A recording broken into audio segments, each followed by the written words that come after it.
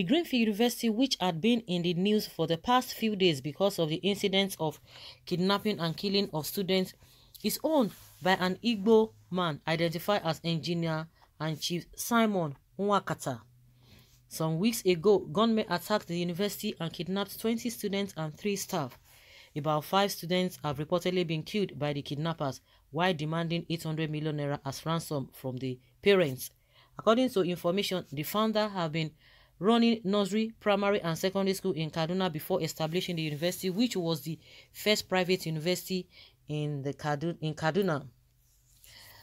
Chief Simon Nwakata was born on December 1953 to the family of Okafo and Anne Nwakata. Is a native of Hills, Umueri, Anambra State. He was the first out of the 6 children in the family. When he was 8 years of age, his mother Anne passed away, so he was raised by his father, who also passed away at the age of 94.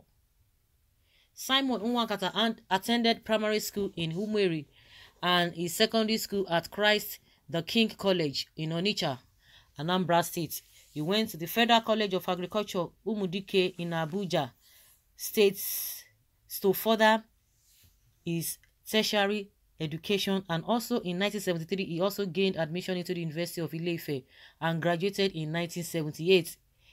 Then how did Chief Simon Nwakata go to Kaduna after schooling from elementary, tertiary level in eastern Nigeria to extent of having all levels of education in the state, or the first private university in Kaduna State? According to online reports, after Simon Nwakata graduated from the university, he was posted to Kaduna for his National Youth Service Corps program and deployed to Kaduna Refinery and Petrochemical Company. Immediately after the completion of his youth service, he was employed by KRPC on a full-time basis. He worked for 35 years with KRPLC before retiring in 2013, as the managing of tin and drum manufacturing departments. Okay, they're trying to tell us that now that Simon Nwakata is the owner of Greenfield University, where children or students were kidnapped from. It's unfortunate. I don't think that has anything to do with whether the kidnapping or whatever. Of course, people want to relate it to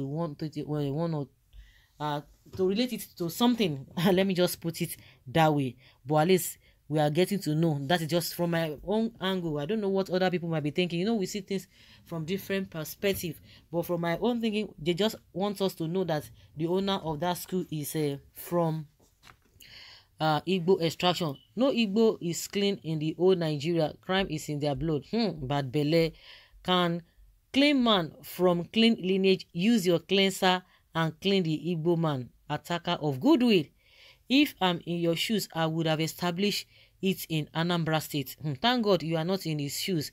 Thank God. Feel free to use your empty shoes to establish your audio school in the state. So upon all the places he decided to build a school in Kaduna State. No wonder the kidnappers went there to kidnap the Christian students. Not only Christians are kidnapped too.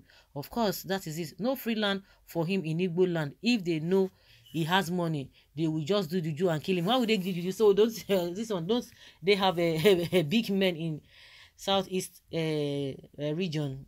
You know, just like I said, a lot of people see these things from different angles. But unfortunately, I don't know when the school started. I don't think the school is up to 10 years. I don't think so. Unfortunately, it's not affected. His children are not affected. The students who went there, they are the ones who are affected. And we have I'm sure a lot of people, you know, across the country will be schooling in that place. And those are the people who are really affected. Of course, he's not going to be too happy. He's not going to be happy with the incident that has happened. But believe you me, it has nothing to do with him. But unfortunately, the students and the parents of the kidnapped students. Federal College of Agriculture, Umudike, okay. Well, Abia State, you can easily correct the okay in Abia, not it is in Abia State, not Abuja. Okay, it's a topographical error. Federal College of Agriculture Umudike in Abia State, not Abuja. Nwakata, you tried. No school in your state for of birth. Obiano just cited airport in Umweri, your own town, to enhance development. Yours is in Kaduna. Yeah, everybody can do whatever you want to do. It's just unfortunate that that kind of a thing is happening. See the owner of a Gatwick airport in the UK. He's a Yoruba man. So it's just unfortunate that that region it is what it is. The country it is what it is. And that is why you see that foreign investors cannot even come. So it's not to the man whether he situated it in the north or wherever. He can situate it even outside the country.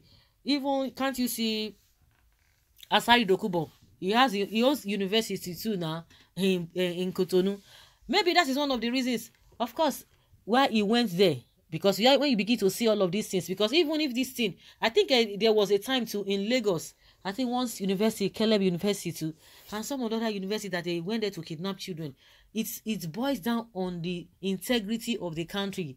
That is what we need to be talking about. That is what we need to be talking about. In my opinion, where he situated the school is inconsequential because he has a fair knowledge of the area, and he has worked there for how many years. So I don't think anybody should blame him, but the government should be blamed for all of these things happening. And the Igbos are talking about Biafra. And so what? We are talking about people who have investments outside the country. And so what? What is the big deal about it? I'm surprised. Even as we speak, have we not seen a lot of people, a lot of Nigerians, they owe other countries citizenship? What are we talking about? If we have Igbo, if they have their own country, a Fulani man can come there, or Igbo man can come there because of what? Because of the good things they will be seeing there. And vice versa. It can be anywhere. If the northerners or the north decide to do the right thing and it's booming, everybody wants to go to a place that is more comfortable and conducive to live, to do business. That is how the life is. People live how many thousands of whatever. So go leave their country, go to another people's country. So what are we saying about that? So because of that, then what is the essence? What are all these people looking for in the north? If not that they are the ones looking for trouble. I see no reason why, as a Nigerian, if you want to stay anywhere, you can stay anywhere. In as much you are living peacefully. Other tribes are in the north, they are living peacefully. But they are not causing problem. It is the same northerners that are causing problem everywhere. And they will be holding ground. So, to me, I don't see anything wrong in the man opening university anywhere. Unfortunately, the government should be held responsible. The state government and the federal government. So, guys, let's have your opinion in the comment section. Thank you.